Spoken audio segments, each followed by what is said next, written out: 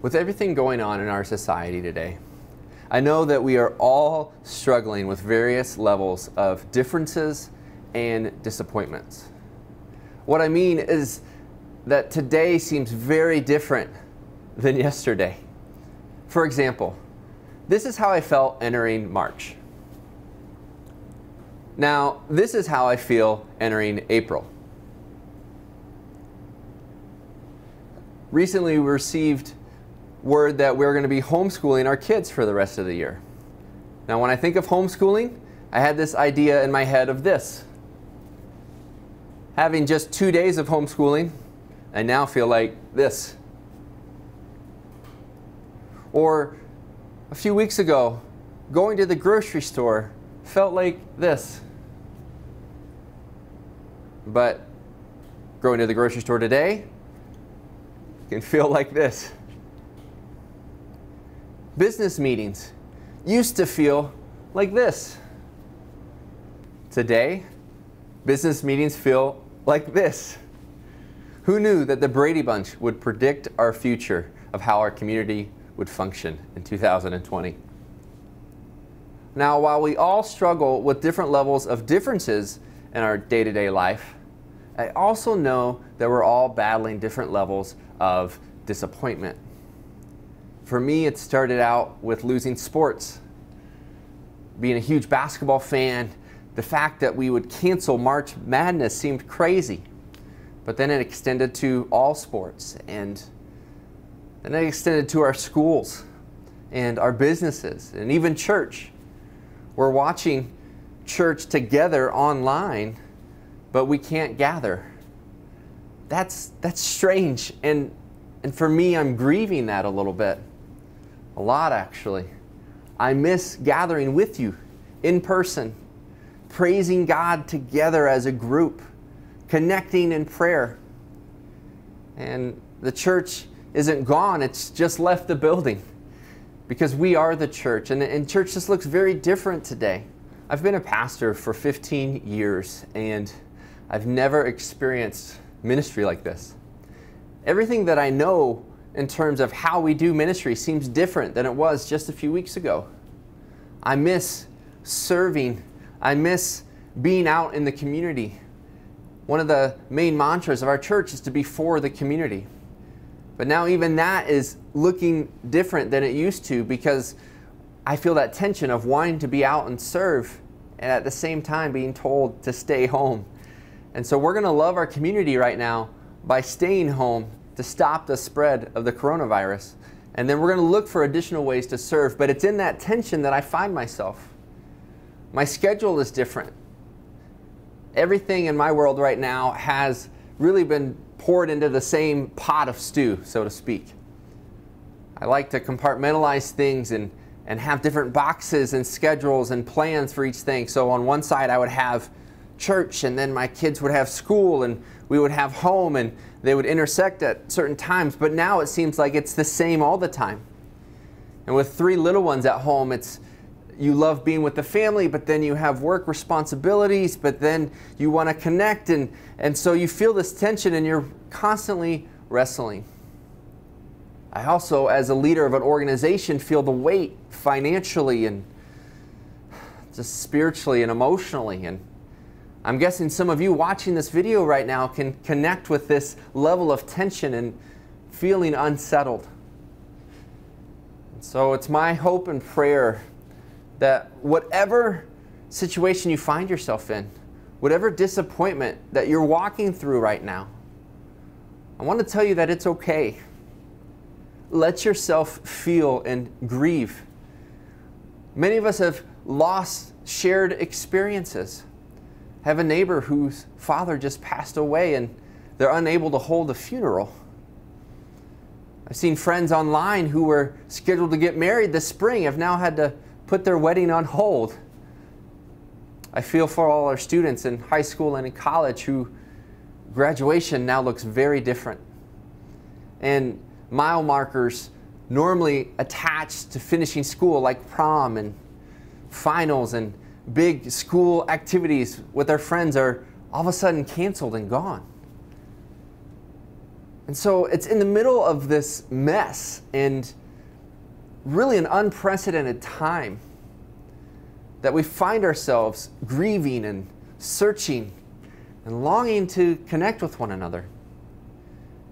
And so my prayer for you and for me and for all of us as a community is that while we cannot meet physically, I hope we can connect relationally by studying God's Word spiritually and leaning into the power of the Holy Spirit and leaning into what we have and focusing on our families and our close relationships and reaching out through phone or FaceTime or text or email, checking in on one another.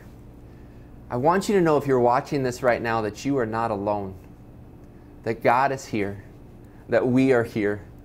And if you're struggling with attention or a loss of some kind, I want you to know that we're in it with you. And we're going to jump into this morning's message, but first I want to pray for us. But I don't just want to use my words, I want to use God's words. And so I want to share a verse that comes from Romans chapter 15. And it reads this: "May the God of hope fill you with all joy and peace in believing, so that by the power of the Holy Spirit you may abound in hope." Let me pray this verse over us collectively and over you specifically. Whatever situation you find yourself in, let us go to God. Dear Heavenly Father, God, I pray for those on the front lines in our healthcare system. They are the heroes of our community, serving and helping. God, I pray for those who may have already lost their job or in fear of losing their job. I pray that you would provide for their families. God, I pray for the safety of our community and our nation.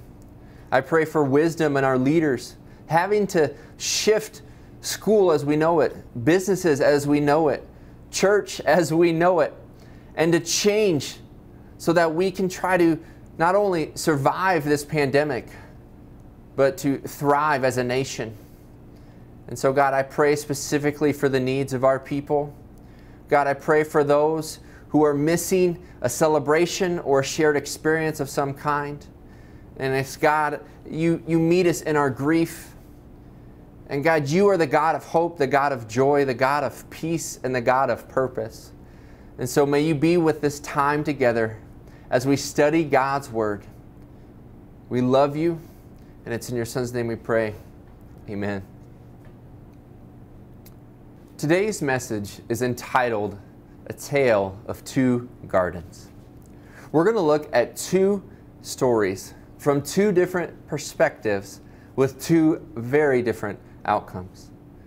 Now, before we jump into these stories, wherever you're watching this video, if you're taking notes, I want you to write down this one thought. There is always more to the story. There is always more to the story. Here's what I mean. Whatever's happening around you is something that you face. But along with what's happening around you, there's a spiritual battle happening inside your mind. And so I don't know what's going to happen in the future of this pandemic. I can't control the outside. But what I want to lean into this morning is the spiritual battle happening on the inside. And so through these two stories, we're going to see the tactics of Satan and the tools of success, because there is always more to the story.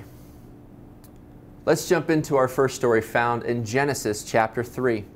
It's the oldest story in all of history. Adam and Eve were walking in the garden with God on a daily basis. But in a time when they were away from God, they encountered Satan, the serpent. Let's pick up the story from there. Now the serpent was more crafty than any other beast of the field that the Lord God had made. He said to the woman, "Did God actually say, 'You shall not eat of any tree in the garden'?" And the woman said to the serpent, "We may eat of the fruit of the trees in the garden."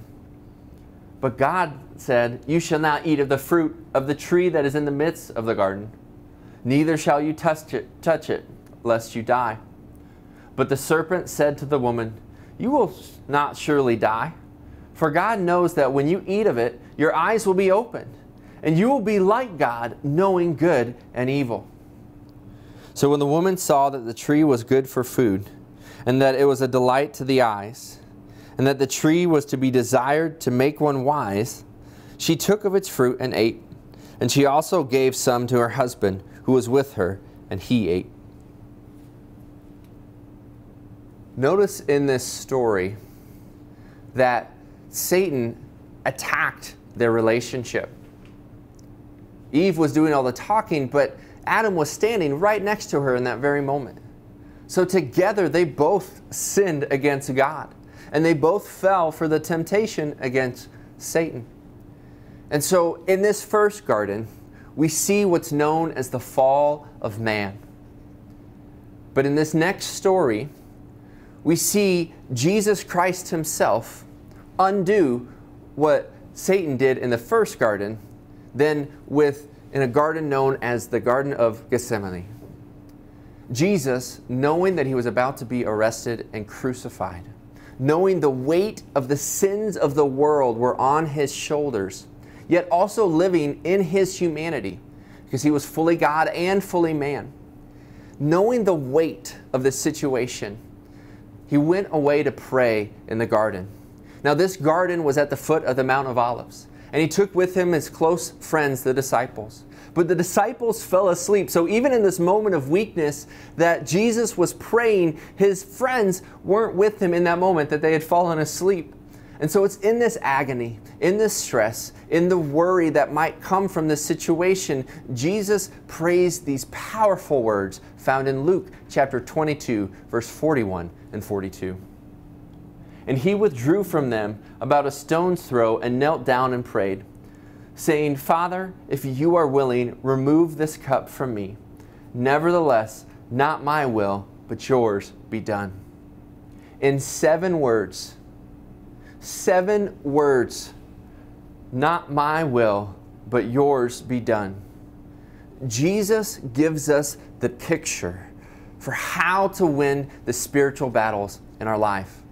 These words give us the tools for success to defeat the tactics of Satan, and that we can live a life and persevere and succeed even in the midst of trial and even in the midst of temptation. It says that God felt the weight of the situation so much that the sweat, the tears from his brow turned to blood. Jesus would move on from this moment, get arrested, get betrayed by Judas, denied by Peter, convicted by Pontius Pilate. As we walk into what is now known as Holy Week, we see that Jesus died this coming Friday, and what we acknowledge as Good Friday. What exactly is good about Jesus dying on the cross? Well, it's the fact that he died for your sins and for mine. And there's a level of grieving, there's a level of pain. And not just a physical death, but a spiritual one. Then on the 3rd day, next Sunday, Jesus rose from the grave. And in rising from the dead, he not only covered our sin, he conquered death itself. To where now death no longer has its sting. Satan no longer has his grasp on your life and mine. And we experience the joy and the hope and the love that only comes through faith in Jesus Christ alone. But all of this joy, all of this hope starts with the acknowledgement of Jesus in this prayer of not my will, but yours be done. In his humanity, in this moment, Jesus can acknowledge the pain, but yet he still obeyed the will of the Father.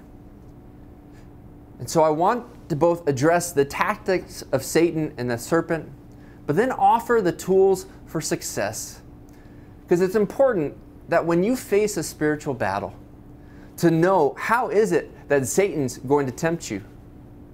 Then it's also important to know what are the tools that we can use to overcome these temptations and to persevere through these trials.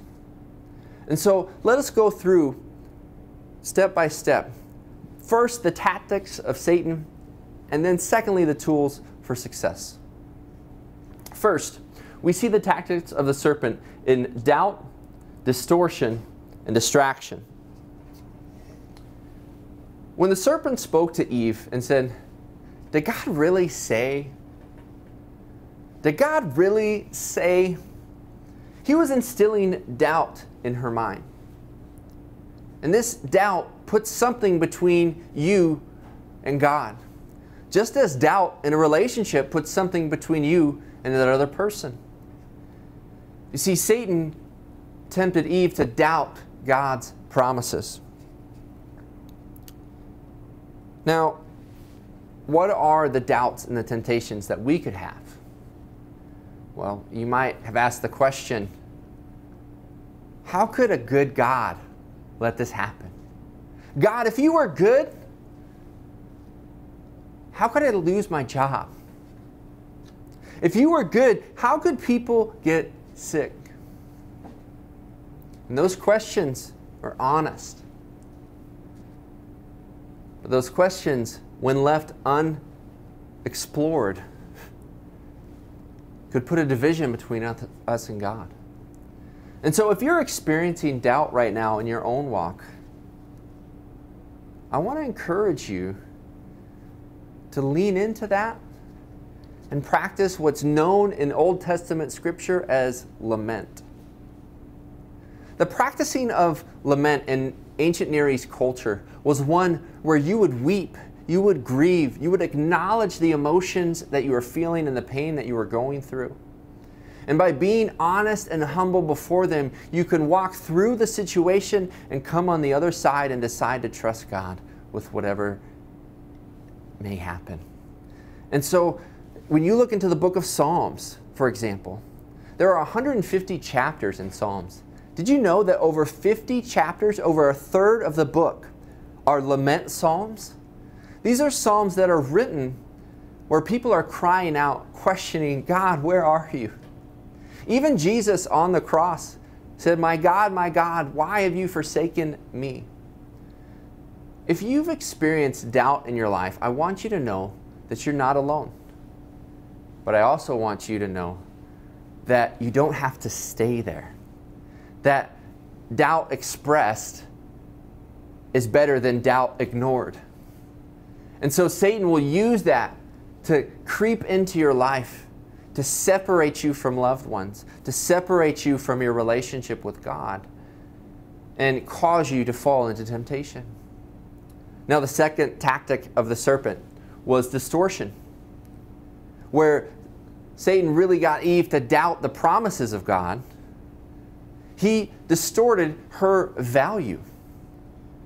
When he told Adam and Eve that if you take this bite, you can become like God, I used to think that itself was a lie.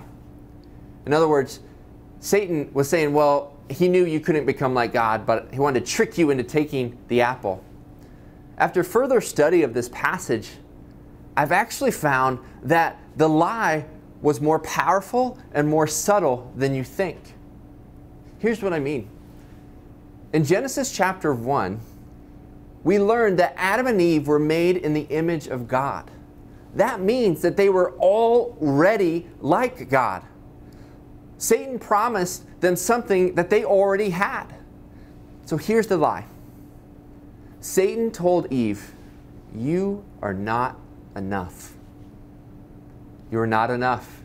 You need more. You need this fruit. You need my help. If you do this, if you take these steps, you can be like God. The truth is that they were already like God. They were His children. They were His creation. They had daily relationship and walks with the God who created them. They were already like God. So the lie was, you are not enough. Times in my life, I've questioned, am I good enough? Planting this church.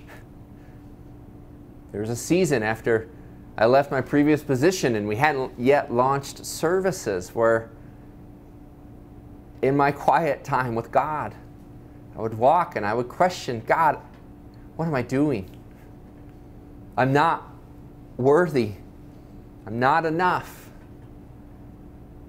And it was in those still moments that I realized that it's not about being worthy.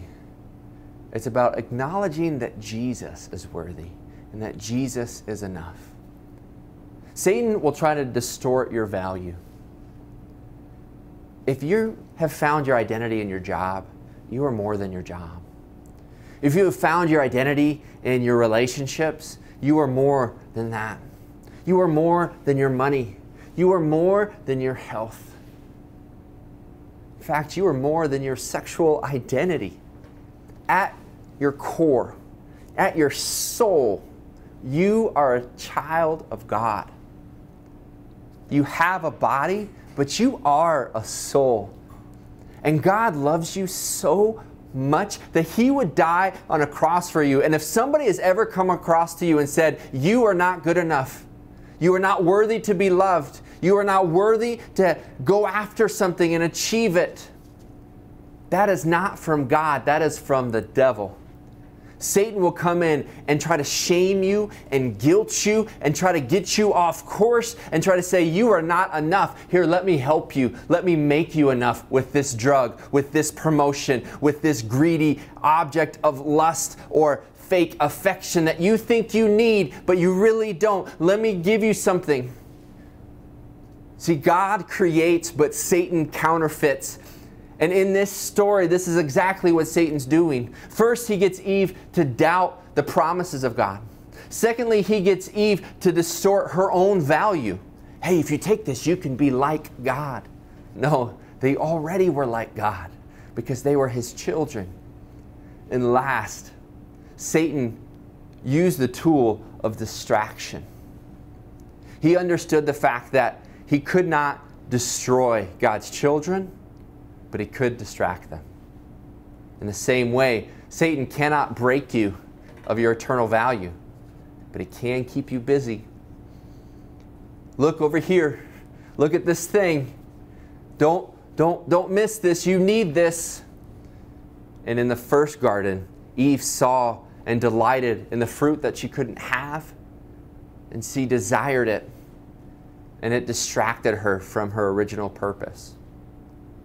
These are the tools that Satan uses to attack us on a daily basis.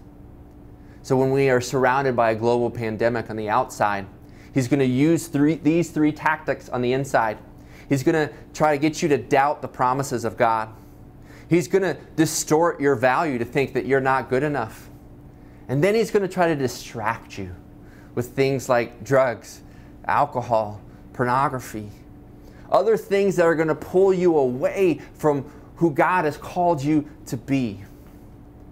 But these are the temptations of the first garden. So when you're in a spiritual battle, it helps to know that Satan is going to try to get you to doubt God's promises. He's going to get you to try to distort your own value, tell you that you're not good enough, that you need something more. And then he's going to try to distract you with the things of the world that keep you from God. Now, we've talked about the tactics of the serpent, but now I want to share with you the tools of success. In the Garden of Gethsemane, Jesus gives us the tools to counteract the tools of Satan. The Garden of Gethsemane really undoes the Garden of Eden. Here's where we find the first tool is trust, where Satan will try to get you to doubt the promises of God. The solution to that is to trust Him with all that you know. When you doubt and don't understand what is happening, you can trust whom you belong to. And you belong to God.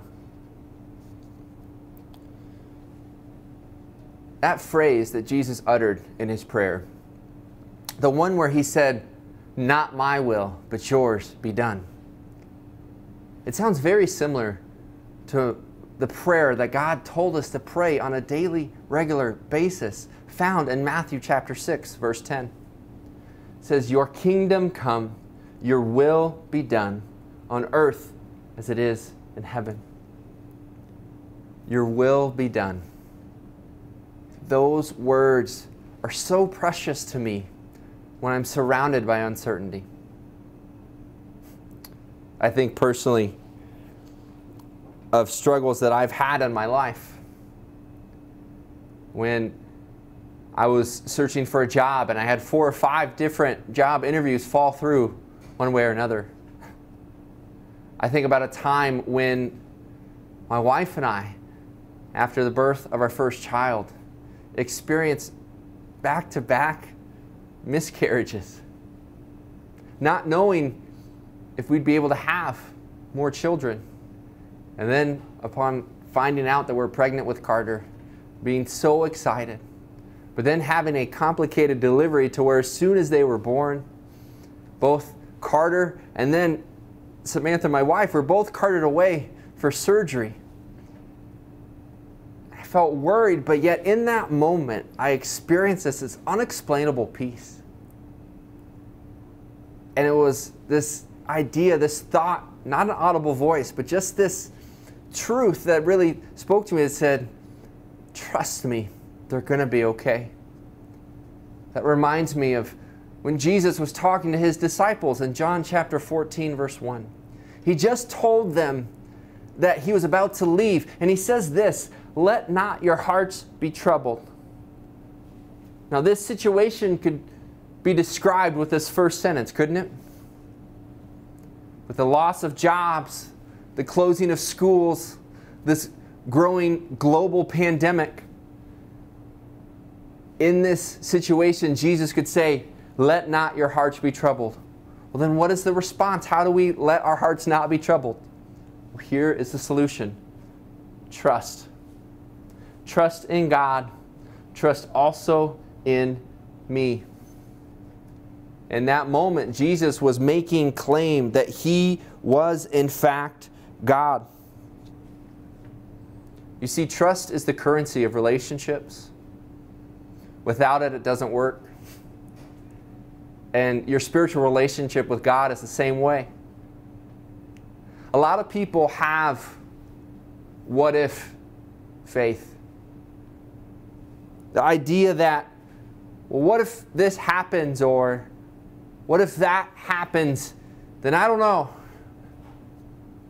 But I want to challenge you to not have a what if faith, but instead have an even now faith. In the Old Testament, there's repeated stories of people who had even now faith. Shadrach, Meshach, and Abednego were exiles in a foreign country. They were going to be thrown in a fire for their belief in God. And they said, we know that God could deliver us, but even if he doesn't, we will praise him. And then when they were thrown into the fire, those on the outside looking in saw a fourth person in the fire, a pre-incarnate Jesus, and those men were saved. Daniel, before being thrown into the lion's den, trusting that God could save him, but even if he didn't, his faith in him was enough. I want to challenge you, even if you're not healed, even if you don't experience the joy that comes, I want to challenge you to have an even now faith. We just walked through, as a church, the letter of 1 Peter, who repeatedly says that suffering is temporary. Trials are temporary. But God's glory, God's love and forgiveness and true eternal joy will last forever. And so if you're battling doubts, if you're battling doubts of, I don't know what's going to happen, if you're facing worry, you don't know if you don't know if you're going to have a job tomorrow, I want to pray with you. I want to encourage you. But the most important thing I can give you is not wisdom of tomorrow, it's trust for today. Because the solution to doubt is trust. And it's not about trusting what's going to happen, it's about trusting whom you belong to. So trust God to have even now faith. The second tool that we see from the Garden of Gethsemane is truth. It's truth. Before I jumped into my role as a pastor, I worked at a marketing company where we build websites for people. And you'd write articles, and sometimes you would display a website and articles and the look of something before you actually had the content from your client. And so you would use this text that was like a fake text called lorem ipsum. And so sometimes they call it just lipsum for short. If you're not familiar with this, it looks like this right here. See, it's text that looks like wording, but doesn't actually say anything. And it's common in marketing world and the journalism and the print world when you're trying to give a look of something. Even now when you pull up Pages or a Microsoft Word template, most likely you're going to see lipsum on the screen. But much of what the world is trying to tell you right now is also like lipsum. It looks like words, but they're not really saying anything of value for you. See, the world does not need more information right now. We have 24/7 news where everybody and anybody can post anything they want. So it's not information, it's meaning. It's not lipsum that you're looking for, the appearance of words, but it's truth. What are words of value? Who actually has something to say to you? See, in John chapter 8, we see Jesus, and he says this in verse 31. So Jesus said to the Jews who had believed him, "If you abide in my word, you are truly my disciples, and you will know the truth." And what? "And the truth will set you free." That is what we need right now. Not a distortion of the facts. Not a lie from Satan telling us that we're not good enough. But we need the truth. And the truth can be known because the truth is a person. In the first part of John chapter 14, verse 6, Jesus says this. He says, "I am the way and the truth and the life." So when you don't know what to think, lean in on who you can trust and believe in him. You can know truth because truth is a person. Truth is found in the Word of God, and it is about God, and it is Jesus himself. And so when the world tries to distort your value, when you have negative thoughts and negative anxieties running through your mind, remind yourself about who God is and who God says you are. When Satan will try to attack with doubt and distortion, Jesus says to trust and lean on truth. Notice that Jesus prayed directly to God the Father. He leaned into the most valuable relationship that he could have. Satan tries to divide our relationships where Jesus brings us to a point of unity, which leads to the last tool of success. And that is of traction. Now, when I think of traction, I mean of like the stickiness, the thing that provides grip. So if you have shoes, for example, if you're wearing shoes or you have maybe those sticky socks that they wear at, jump trampoline places, but also at home on slippers, it's important to have traction because it makes sure that you don't slip. One of my favorite games growing up was Mario Kart. I used to play this game, and my favorite character, can you guess my favorite character? Yoshi. Yoshi was my favorite character. Now, if you're watching it in a room with other people, I want you to turn to your neighbor, and I'm going to count to 3, and I want you to name your favorite Mario Kart character. Ready? 1, 2, 3. All right, who did you pick? As long as it's not Bowser, you're okay. If you picked Bowser and you had all these choices, I'm a little worried about your mental stability, but that's okay. We'll let your loved ones that you shared that with take care of that. But what I love about the game Mario Kart is that you would do these races with these fun characters, but then you would have objects that you could throw at people like shells and other things. But one of the most common things used, one of the most common items in the game were bananas. And the idea was that banana peels were slippery, and so when you would throw bananas out, that it would cause the car behind you to slip and spin out of control. In the game of life, Satan is constantly throwing out banana peels your way. He's constantly trying to lay out a banana trap, so to speak. I used to annoy my brother by shouting out "banana trap" every time I'd throw a banana during the game. And Satan would constantly try to throw out bananas and try to get you to slip. Try to get you to spin out of control. He says, oh, you didn't see this coming. Oh, I didn't see this coming. And so he's continually trying to get you distracted and away from your purpose. Jesus was not distracted. He would not be taken away from his mission. What was his mission? Well, in Luke chapter 19, verse 10, it says, "For the Son of Man came to seek and save the lost." Mark chapter 10, verse 45. "For even the Son of Man came not to be served, but to serve and to give his life as a ransom for many." And then John chapter 12, verse 23. "And Jesus answered them, The hour has come for the Son of Man to be glorified." Jesus knew his mission. His mission was to die for the sins of the world, so that he could reconcile you and I and all of humanity, those who trust in him as Lord and Savior, to God. That he could forgive our sins, cleanse us from all unrighteousness, and then adopt us as sons and daughters so that we could live together forever with him. Now, I don't want you to feel like that's like a cult-like scary thing, okay? What he's saying is that one day there will be no more death. There will be no more virus. There will be no more sickness.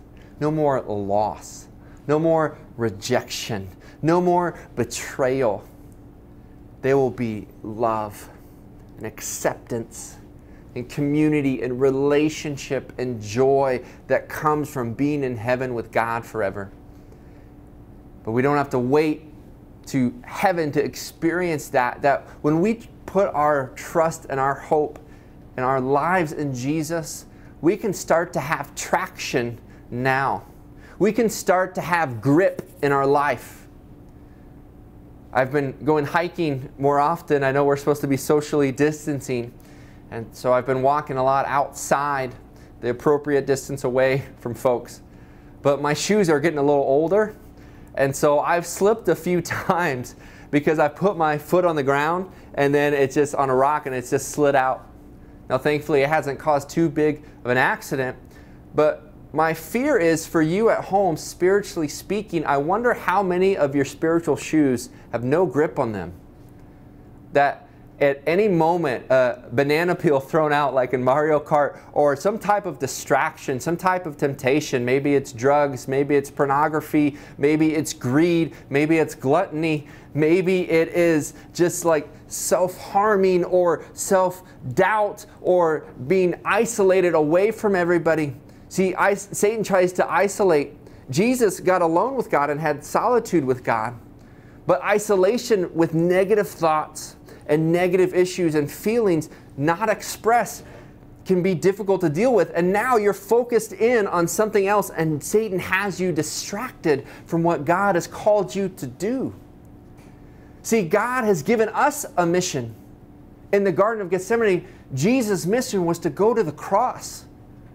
Now our mission is to go to the world, to tell them the good news of the gospel and what's known as Easter.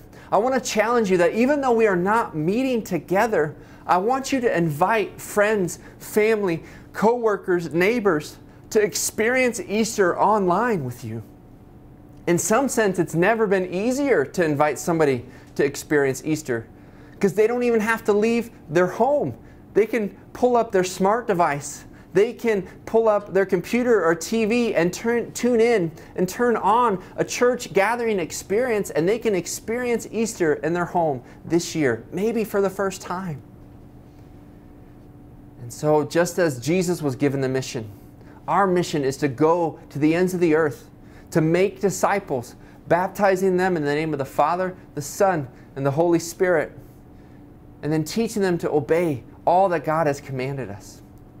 And then he says at the end of the Great Commission that Jesus is with us always. The Holy Spirit empowers those who are believers. And so that we don't have to live in doubt. We can trust.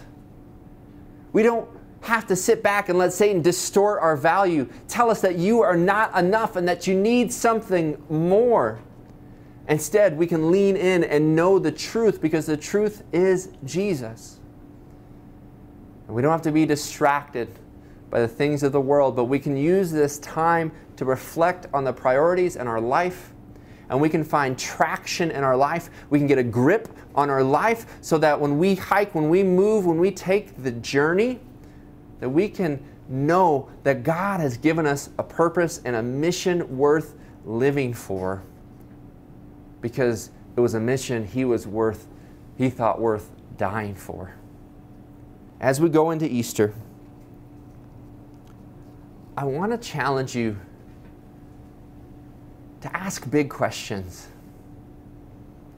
to have conversations with your neighbors and your friends and your family members. Maybe invite them to experience an online Easter experience with you. But most importantly, are you going to connect with God? Which garden reflects your heart today? Are you like Adam and Eve in the Garden of Eden? Are you falling to temptation? Or are you like Jesus to where you can say, not my will, but yours be done? See, Pastor Erwin McManus said this for those that are searching for peace. He said, peace comes when you stop trying to control the world around you and instead take responsibility for the world within you. That's my prayer and hope today. I don't know what tomorrow brings. We might be just on the very edge of this pandemic. I just want to be honest and open with you. But while I don't know what's ahead, I do know we can win the spiritual battle inside. And we can do that because there's always more to the story. There's more to the story than just a global pandemic. I believe there is a spiritual awakening happening across the country and across the world, starting and growing inside of homes, inside of our communities, as people are forced to question their idols, what they considered the most important. So much of their schedule has been flipped upside down.